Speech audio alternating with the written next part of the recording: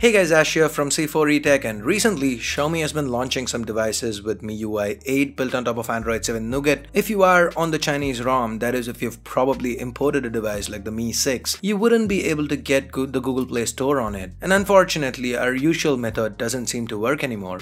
So in this video, I'm gonna be walking you through the process of installing Google Play services on any Xiaomi phone running on MIUI built on top of Android 7 Nougat. So to start with, head on over to the download section in the description. Clicking the link there will take you to this page. Download the zip or RAR file from here. Once done, extract it. Once you've extracted it, you'll find a folder inside called Mi5 Google Backup. Now don't worry about the fact that it says Mi5, it will work with any Xiaomi phone running on MIUI built on top of Android 7. Navigate to MIUI Backup and here you will find an all backup folder. If you don't, you can create your own like I'm doing.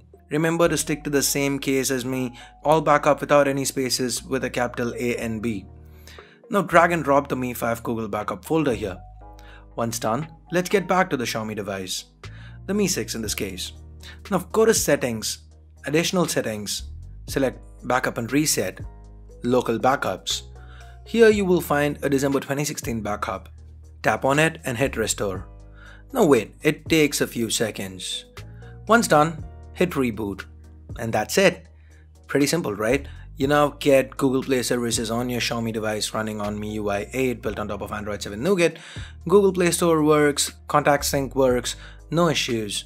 So that's it guys, I ran into this small hitch when I was unboxing my Mi Pad 3 and the Mi6 and searching for it. I thought this might be a video that's useful for you guys who are experiencing the same issue. If you did find this video useful, give it a thumbs up and hit that subscribe button down below if you haven't already. If you have already subscribed, hit that bell icon to make sure you get notified each time a new video goes live here on C4eTech. So that's it for now. Thanks a lot for watching. Till next time, this here's Ash. You've been watching C4eTech and I'm signing off for now. You have a great day. Bye bye now.